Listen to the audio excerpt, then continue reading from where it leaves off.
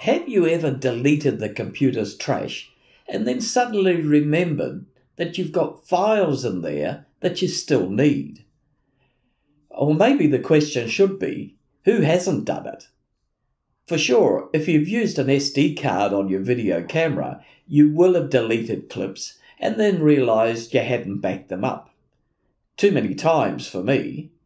In this video, I'll review the software application that has just one purpose: to recover lost or corrupted files. Think photos and videos, and in fact, pretty much any other type of file. When I say one purpose, it's actually a little wider than that. It'll recover trash from your desktop or any hard disk drive, recover from an SD card, recover from the Notes app on Mac, recover Gmail and Yahoo, recover from a crashed hard disk, and that's including corrupted disks.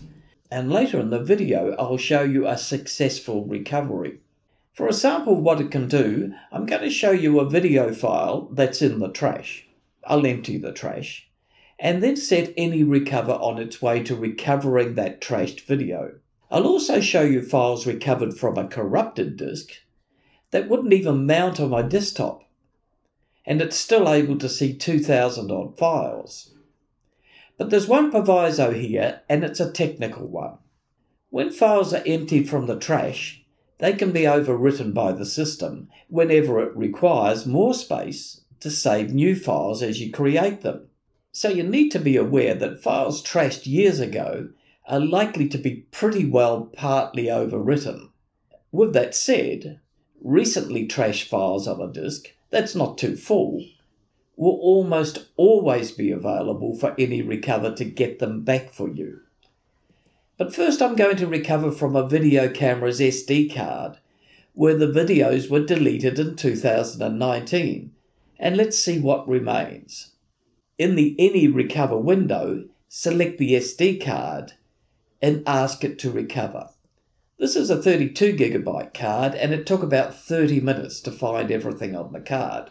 And that's little time in the scheme of things if you're missing files that you've trashed. Once the scan is complete, you can then select the files to recover. And it's important to wait until the deep scan is fully completed so that all portions of a file can be recovered from different sectors on a disk. It seems that files that show a date and a path are likely to be recoverable. I've selected this 2019 video file, and I'll save it to my internal disk now.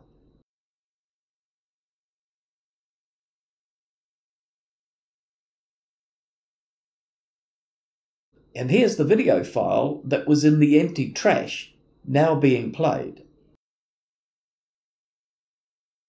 As an aside, you can double-click files and they may show you a preview. In this last case, though, it was not able to preview. But as you saw, the file was in fact recoverable. I'll show you a file here that does allow a preview so you can see the effect. I've set Any Recover to search the trash, and as you can see, even during the quick scan, it's found an untitled photo. I can double click that and it shows me a preview of a screenshot from my iPhone. I can save that to disk and you can see it on the disk.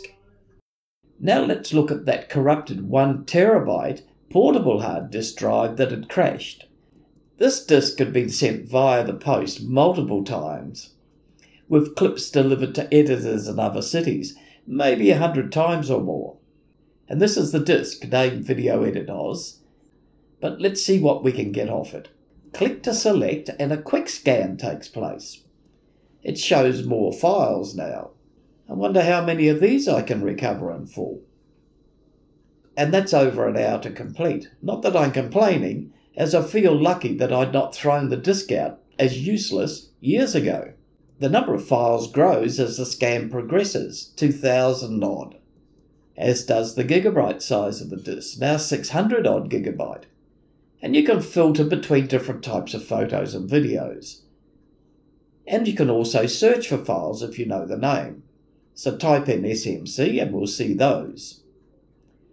I'll select a few different files here, including this 2012 one.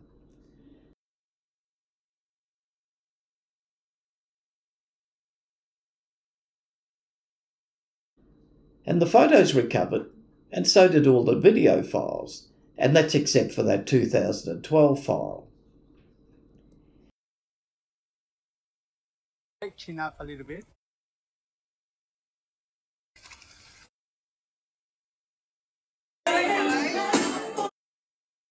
The corrupted disk did in fact take a good 2 hours to recover some of those files. But how much more could have been recovered by a professional data recovery centre? I don't know. And at what cost? And they'd still have issues with files that have been corrupted or overwritten. Finally, I'm going to show you a video file recently trashed on my system, and I'll show you that being recovered from the trash.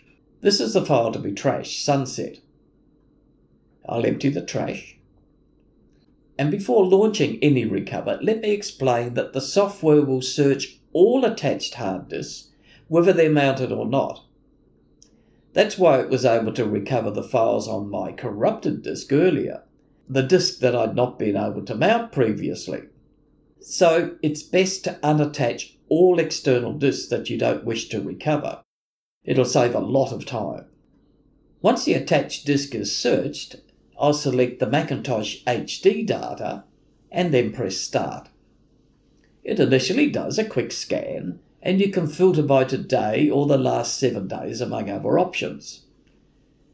You may be able to access the file now if it was recently trashed, but be sure to wait for the deep scan to complete after the quick scan is finished.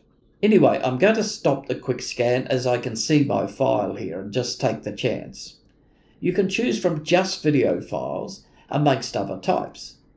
Under video, I've selected MP4 and there's Sunset. So tick the checkbox and press Recover. Select a location to save and then play the file to see if it's intact. And because I didn't have a crashed computer, thank goodness, I wasn't able to test any recover's ability to create a bootable drive and then boot up a crashed computer, as per the promise in the documentation. Nor did I look at the promise to recover missing data caused by partitioning formatting, reformatting, and a partition being mistakenly deleted. Even so, in consideration of the price, any recover is a solid investment for $60. I'm here to help, so if you need assistance on a specific topic, I offer free support by email for urgent issues that you're confronted with. Click the eye above for a link to my free support site. Otherwise, let me know in the comments below about topics you struggle with, and I'd be happy to produce a YouTube video to help you solve those issues. And don't forget, I'm also available for one-on-one internet training. Group and one-on-one training courses are shown on my website, videoeditors.com.au. Thanks for watching, and if you haven't done so already, please like, subscribe, and press the bell.